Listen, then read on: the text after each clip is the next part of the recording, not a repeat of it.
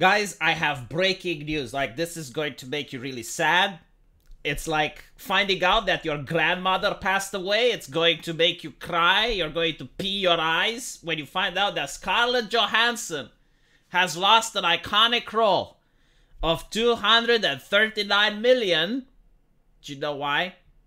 It's because she was too sexy for the character. Opportunities taken away. You know, it's also interesting that they do not mention the fact that she also lost another iconic role where a couple of individuals decided to create a transgender movie, right? Like to get the public to sympathize with the hardship that transgender people face every day.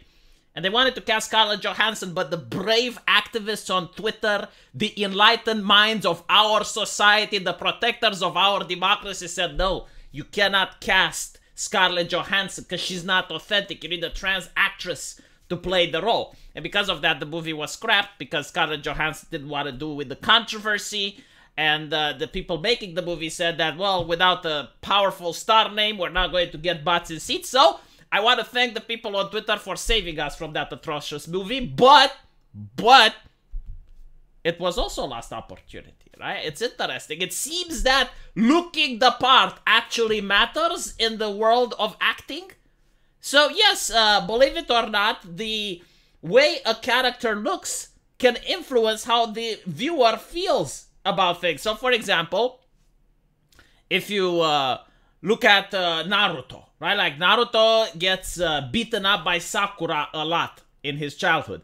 Now, if the roles were reversed, if you had a man beating up a woman for the same reason that Sakura beats up Naruto, it would look like the man is the worst asshole on earth. But because it's a cute woman doing it, then it's funny, right? So you notice this in almost every manga, where the female character is either aggressive or she's the one that's lusting after the male lead.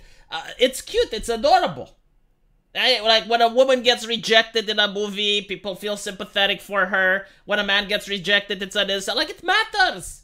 But for some reason, we have to pretend it doesn't, right? And we have to pretend that Scarlett Johansson didn't land roles because she is sexy. Like, I am curious if we make a balance and we figure out, like, how many roles did she land because she is sexy versus how many roles was she declined. I think she will end up with plus 500 million or something at the end of the day. But we cannot have these honest conversations now, can we? So apparently, with great beauty comes great compromise. Oh, wah, wah, wah. Apparently, she lost several roles, which she does not regret losing, such as the girl with the dragon tattoo. And this is due to the fact that the director said she was too sexy and you feel like taking her clothes off. Again, like, you know, I wish that the director would keep that to himself. Like, not every single person must feel like him. You know, like, whatever. After portraying some notable and iconic roles throughout her Hollywood career, people came to recognize Scarlett Johansson. The actress has been hailed as one of the finest and is often portrayed in a wide range of characters and appearances. She also went on and complained, by the way, about sexy characters. Like, she doesn't like the fact that women are being objectified after, of course, objectifying herself in many movies. In other words, she is kicking the ladder down for upcoming stars. Right? Like, this is who Scarlett Johansson is, in case you didn't know. But I just wanted to point this out there, so let me know what you think, and I'll see you guys in the comment section. Take care.